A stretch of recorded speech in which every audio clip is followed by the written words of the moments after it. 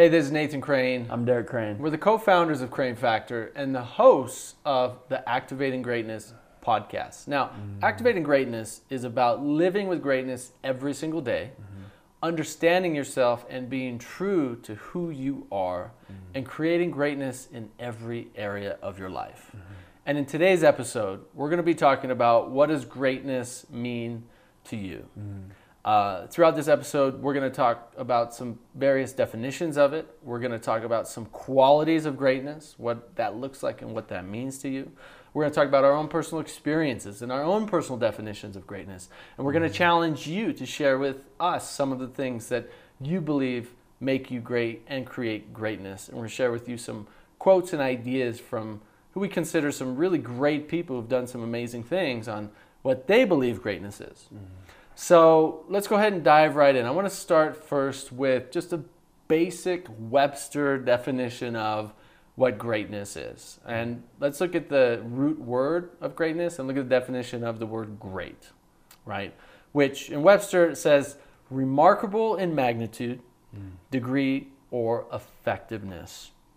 Another possible definition in Webster is markedly superior in character or quality, especially noble. Or another definition is remarkably skilled, right? So looking at that definition, looking at the word great, let's go back a little bit. Remarkable in magnitude, degree, or effectiveness. What does that mean? You know, it means being really effective at what you do, being really great in magnitude or in degree, in the quality of what you do. Right? Markedly superior in character or quality, especially noble. Noble is one of those characteristics that, you know, is something that many of us strive towards, right? Which is about integrity. It's about honesty. It's about, you know, caring and leadership and all these different things, being noble. So, you know, defining greatness as being noble, I think is really, you know, incredible thing that we could do. Also remarkably skilled, right? There's another potential definition, like you're really, really good at what you do, right? Someone could say, man, he's got greatness or she's got greatness or you're really great. Why? Because you've really honed your craft to the point where you are remarkably skilled. Yeah, what I love about greatness is that it can mean a lot of different things to a lot of different people. So whether that be if you want to be one of the greatest painters or if someone just wants to be one of the best teachers within a school, how to get to those points.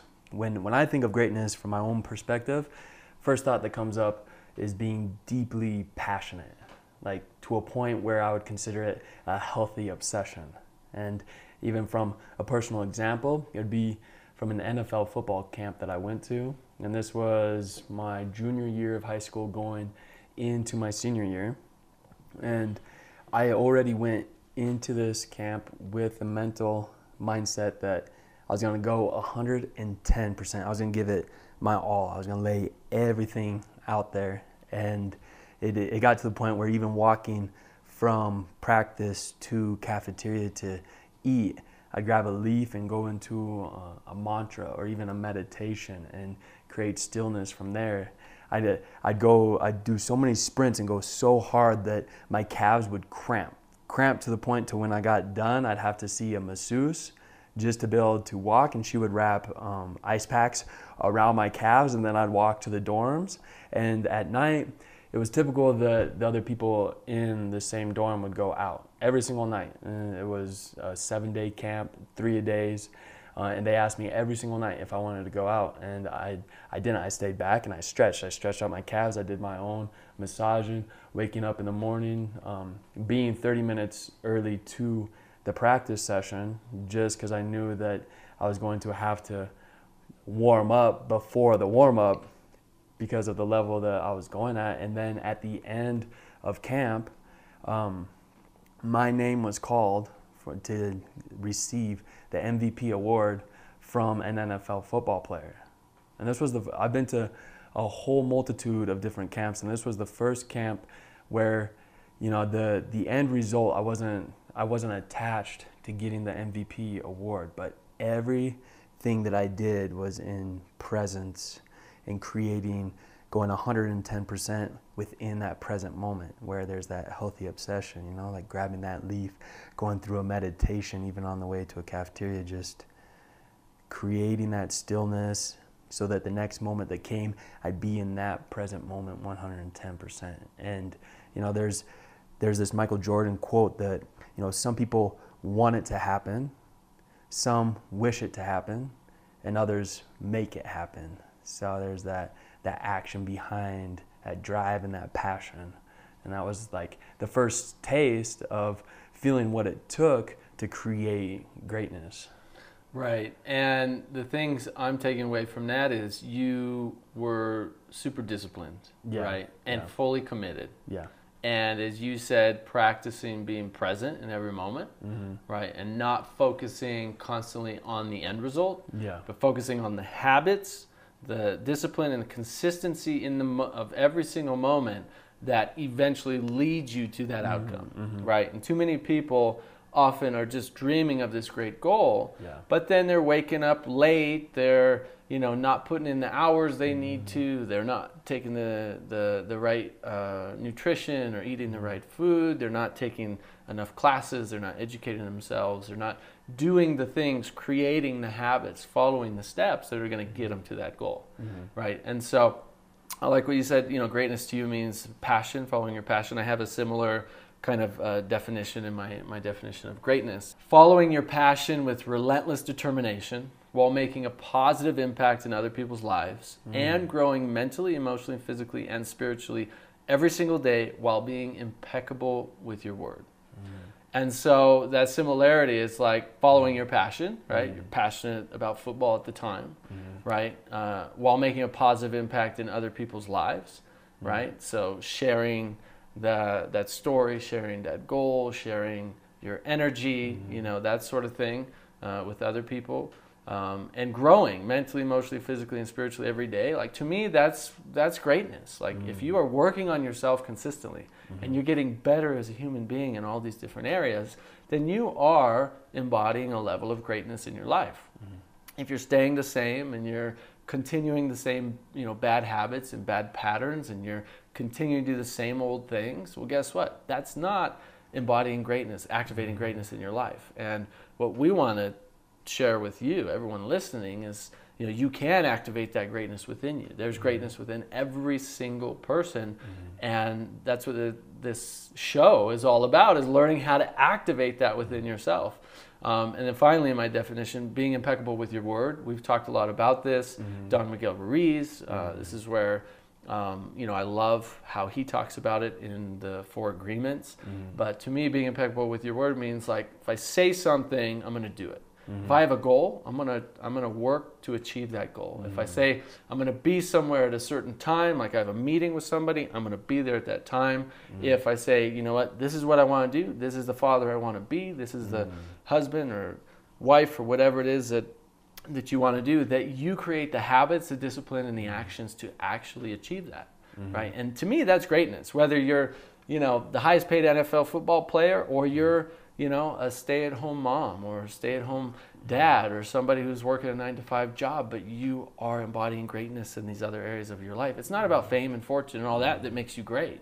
You know, it's about the discipline and the habits and the actions that get you there. It's like, I love listening to Kobe Bryant, you know, even though he's his personality is, you know, really rough and rugged and very competitive. At another level, you know, he did whatever it took to achieve his goals. His goals, he wanted to be the greatest basketball player. And I think, you know, you could really compare him and Michael Jordan as the greatest basketball players that have ever lived so far. You know, LeBron James is up there. And if you follow the things that they talk about and what they say, you know, they wake up before anybody else. They put in more time, more hours, more work, more dedication, more commitment. They're tired. They don't want to go to practice. They do it anyway. You know, everyone's going out partying like you know, at the football camp. And, you know, they go to bed at 8 o'clock at night, 9 o'clock at night, 9:30 at night, because they know they got to get up early and do what they need to do. And back to the beginning of my definition of greatness, you know, to have that kind of commitment to something, you need to know what your passion is. What you're passionate about, what you love, what, you know, lights you up. And so you have to find what that is and know what that is and then follow it. A lot of people know what their passion is, but they're too afraid or not committed or don't think that they could achieve whatever that is or think it's not going to make them money or whatever, so they don't follow it. But the number one part of my definition of greatness is follow your passion with relentless determination. Know what it is and don't ever give up on it. Because then you'll have more commitment and more dedication to it, and you'll have a lot more fun doing it. I love how you just said, don't give up on it. Like how potent and powerful is that statement? Like, right, as a personal trainer, see people like they come in really highly motivated. I've seen it countless times. They'll come in and say, I want this, I want this, I want this, I want this. That's great. It's great to have the want.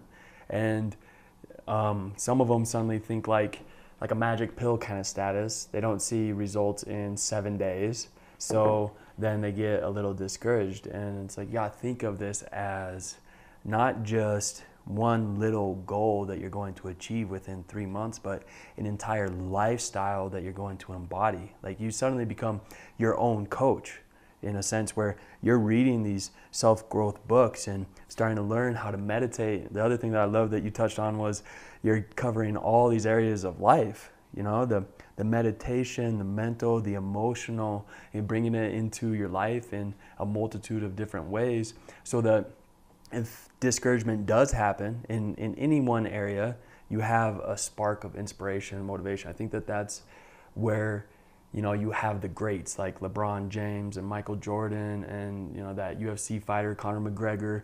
Like these people have a sense of what inspires them and motivates them, so that even on the days where they don't feel 110%, they can go into a journal and they can start writing positive affirmations, or suddenly they know of something that they can watch that'll suddenly spark that and ignite it, like a little what I think of as like Flint, you know, like Flint, where you can create at least that spark and suddenly you have a drive.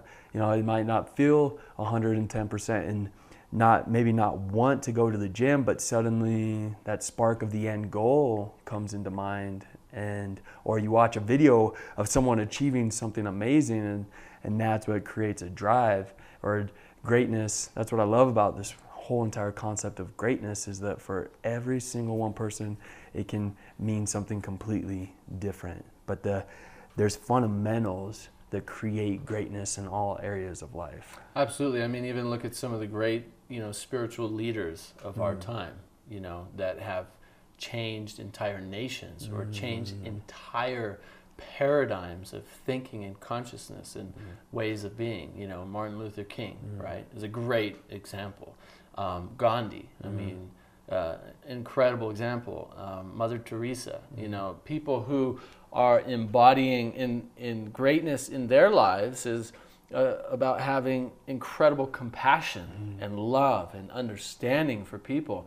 And through that love, through that same thing, that passion, right? The passion of caring about people, following their passion and following it relentlessly with determination, right? No matter what's going on, people are getting lynched, people are getting killed, they're, you know, living on the streets in complete poverty, like Mother Teresa, right? She was literally living with people in the streets with just, you know, little bits of bread every day and things like that. But that passion drove them through those incredibly challenging times and helped lift it up entire civilizations through the work they were doing. And that's like a mega level of greatness. And I don't think any one of them really got into the work that they did. Like, I want to be known as the most compassionate, greatest person in the world, right? And, you know, I doubt that's where that came from, but that dedication to that love and commitment to their passion of really wanting to help people, that's what rose them to greatness. Now, you don't have to become a Gandhi or a Mother Teresa. It doesn't mean that you don't have greatness if you're not at that kind of renowned level. You know, as we said, the key here is finding ways to activate greatness in every area of your life by embodying the right kind of disciplines and habits, thinking and actions. You know, Dwayne "The Rock" Johnson, you know, someone who, you know, started off in football and his big dream was to be an NFL player, right? And he didn't make it, you know, and it was like, what was he going to do? Like, his life could have been crushed. He could have said, my life's over, whatever. So he decided to get into wrestling, right? And he says wrestling was one of the greatest decisions of his life, and he learned so much, and what it taught him was about being true to himself. It's one of the biggest things he learned in his early stages of wrestling and gaining that fame. I was listening to his story the other day, and he talked about, how all of a sudden, there's 20,000 people in the crowd booing him because they felt he was not authentic to himself. And that like destroyed him for a while. And when he came back, he learned from that, I need to be authentic to who I truly am. And that's what this podcast is about, is activating that within yourself, right? Greatness is about understanding who you are and then being true to who you are. And guess what? Not only did he become incredibly great in wrestling, but then he became, and still is, incredibly great in movies, in Hollywood. He's one of the greatest actors of all time right now, one of the highest paid actors of all time, doing what he loves. But he also does other work, and he's also a comedian, and he's being true to who he is and following his passions and embodying greatness. And one of the quotes that he says is, success isn't always about greatness. It's about consistency. Consistent hard work leads to success. Greatness will come. So that's the key. Like, yeah, you have your goal, but it's not always just about, oh, if I'm successful, I'm great. It's about being consistent and working hard every single day, which will lead you to the success. And through that path, greatness will come as a result of it. Another quote from William Shakespeare. He said, some are born great, some achieve greatness, and some have greatness thrust upon them. Right? And, that's another way to think about it. Anybody who, let's say, was born great is going to probably have more challenges dealing with that than somebody who, let's say, achieves greatness, right? Because if you're born like, let's say you're a savant, or you're just an incredible pianist or an incredible artist or whatever, or like, look at these young football players that come up out of high school, and get thrown into, Division I college, and all of a sudden they have all this publicity and all this, all these rewards coming at them. Everybody wants to be with them. They want all these interviews. It's like, and they don't know how to deal with it. And they either drop out of school, stop following their passion, or turn to drugs, or turn to violence, end up in jail. This is happening all over the place in all kinds of professions, right? So having, and then another version of that is having greatness thrust upon you, So however you're experiencing greatness, it still comes down to understanding yourself and being true to who you are. Because however you're experiencing greatness, if you know that about yourself, then you'll always be able to get through those challenging times. Yeah, I really like how on that quote of Shakespeare, having greatness thrust upon you, what that instantly makes me think of is that greatness favors the prepared. So if you put like that, if greatness is thrusted upon you, it's like, here's your opportunity. What are you going to do with it? You're going to board that train to suddenly feel that fulfillment of excellence and greatness in your whole life, because you've done all these little stepping stones. You've done all these meditations, you've done all these readings, you've done all the practices, the fundamentals. I think of guitar, the fundamentals of guitar, going through scales, all that little work that then suddenly you see, Beethoven or these huge, great artists, but on a daily basis, they do the fundamentals. Right, exactly. Yeah, and it, as we come close to kind of wrapping up here, through one of my experiences of experiencing greatness, which I didn't think it was at the time, but I look back and it's like, this is an experience of greatness. Is, growing up in Montana, ended up being homeless and on the streets at 15, addicted to drugs and alcohol, thinking I wasn't going to make it past 18, in and out of jail, house arrest, getting into dealing drugs and running from the police and fighting all the time, street fights constantly, and on a really bad path, right? I became really great at that kind of lifestyle. That was a form of, let's say, greatness in that lifestyle, in the opposite, in the negative way, right? Yeah, you can become really great at something that's really bad. Why? Because you're doing the habits of that thing that make you really good at that really bad thing. Like really good at eating really bad. Really good at being a very negative person. right? So habits towards the negative or towards the positive are going to give you that same vibration of greatness, right? And in greatness, in this case, obviously, we're talking about it from the positive connotation. And, the change I made when I was 18 was I just had this awakening, this epiphany, and said, I need to change. I need to leave all this behind. So I packed a suitcase. It was a best friend of mine at the time in my Cadillac, drove down to California, left everything behind, got sober, and completely started my life over. And that was over like 13 years ago now. And just that act of recognizing, wow, I'm on a really bad path, and it's either death or prison for me. And I have all these friends, I have this life, I have all these things I'm attached to, and I don't know this other world over here. I don't know this world of goodness, of health, of positivity. I just didn't have those role models. Some came into my life which actually helped inspire me, but I was surrounding myself with people who we were all on this very negative path together. But just that awareness of recognizing I need to change and then actually doing it, actually making the change, leaving everything behind, starting completely over on the streets, making a few dollars a day playing guitar just to eat bread and lettuce sandwiches. But to me, it was one of the greatest periods of my life. I've had many since then, but certainly one of the greatest, because I knew that wow, I could actually do something. What? I don't know. I have no idea, but I know that I can start on a positive path. And that's what you need, is to have some hope and know that you can do better than what you're doing now at whatever you're doing, however small or big. But implementing those habits, these daily disciplines, will lead you towards more greatness in your life. And that's what we're here to do, is to help inspire and instill that within you.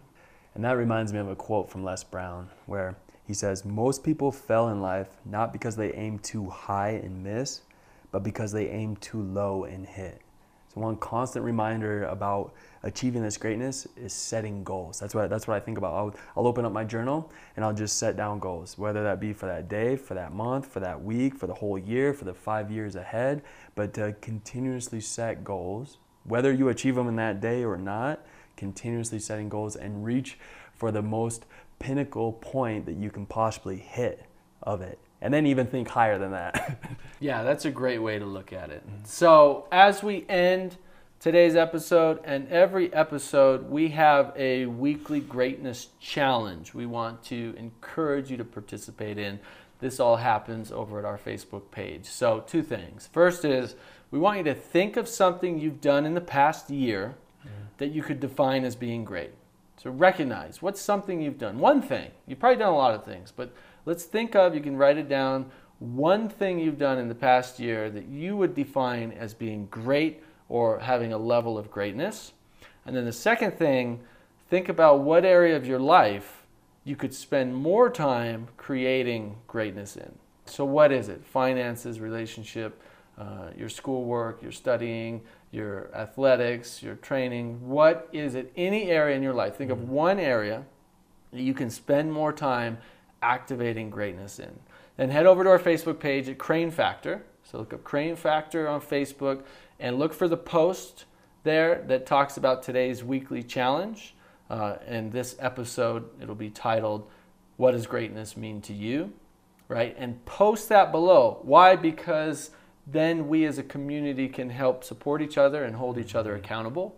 We'll be there to help post and ask questions and inspire, and you can be there to do that for others as well, because greatness is only greatness when you have a community of people that are supporting each other to higher levels of greatness. So thank you so much for tuning in to this episode. Subscribe if you're not subscribed yet. You can join our newsletter with inspiring videos that go out weekly at cranefactor.com. And we look forward to seeing you in the next episode. Take care. Thank you. And remember to live with greatness every single day.